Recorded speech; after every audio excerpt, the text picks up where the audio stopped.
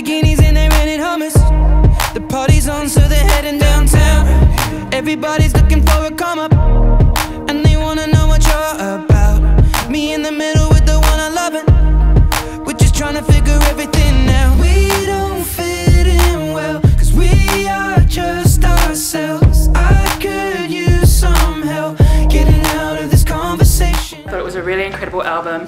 It's very much an album you listen to when you want to dance along, sing along, or go on a road trip. They're all songs you can just listen to, like with literally anyone. Definitely, you can put them on in the car and just have a really good jam. Yeah, just jam out, have some time. I think this album's great and there's something on there for everyone. And I'd say my favourite track is with Stormzy because legend.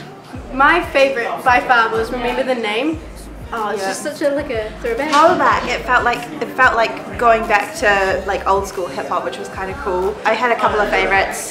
South of the Border was really good. Take Me Back to London. Antisocial.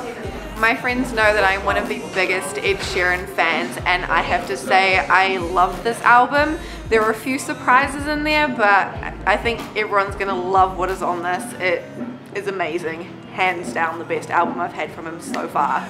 Beautiful people, top designer clothes, front row at fashion shows. What you do and who'd you know?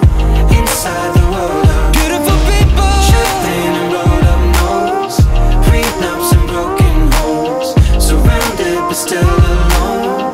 Let's leave the party. That's not who we are. We are. Thanks, Ed.